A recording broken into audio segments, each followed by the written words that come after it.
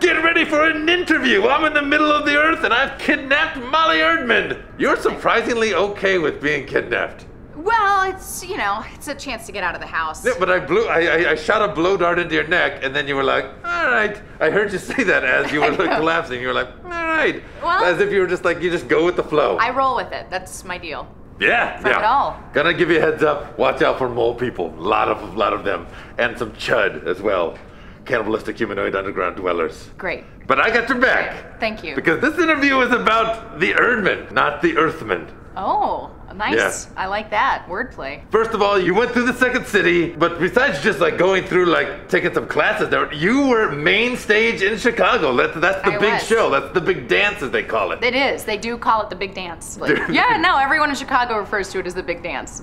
I feel like you're shining me on just a tad. No, they do. Yeah, that was actually the reason I moved to Chicago was to do Second City. Nice. Who are some of the people that you work with? My there? Contemporaries. Yes, your contemporaries. My dear precious boyfriend Joe Canale, Brian Gallivan, who some may know as the sassy gay friend. Sassy gay friend, right? One of the guys on the Second City Network show. Exactly. Sassy gay friend. Exactly. Great show. The list goes on. The list really goes on, and Second City main stage can't go on forever. It can't. You wrote 3 shows. That's enough. That's it. And then they said, look, stop now. But out here in LA, big Second City contingency out here. Yes, huh? yes, absolutely. There's a Second City training center and a small theater out here, and sort of everyone just sort of migrates from Chicago to LA. And now they're in the Weber world. But tell us about the Second City Network. Here in Los Angeles, they realized how many actors from Chicago would come out here. So they decided, you know, well, let's get all these Second City alums and let them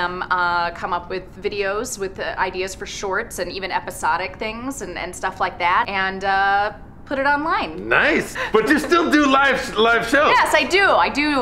You wrote an entire musical out here in LA. Tell us about Catnip the musical. Well, Catnip began as an improv group, and we decided to write a musical based on some down-on-their-luck girls who live in New Jersey who want to get out of their town, so they form a band. I don't know if you're aware of this. New Jersey is like the chief exporter of entertainment right now. Well, that's, see, Real we were finger on the pulse. Have you ever thought of maybe like transitioning it and saying like the Real Housewives of New Jersey, the musical, or? I can't believe that doesn't exist. We need to get like a little like combined Glee and the Real Housewives of New Jersey. It would be unstoppable.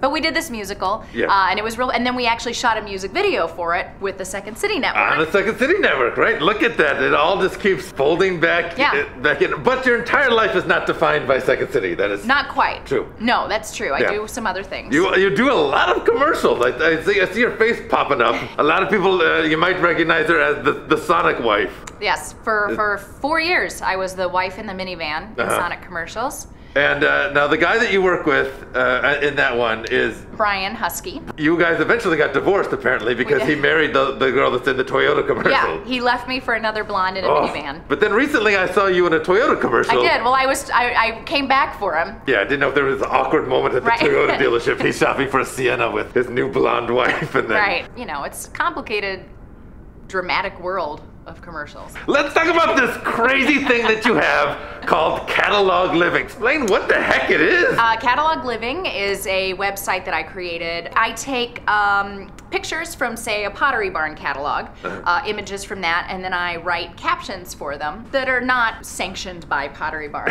Forever, you just look at catalogs and it'll be like the JCPenney catalog with 5 guys in underwear holding a football. And you'll be like, what game is that they're playing? Absolutely. The Catalog Living, it's a good time. For those of you who want to find out a little bit more about Molly Erdman, check out mollyerdman.com and check out catalogliving.net.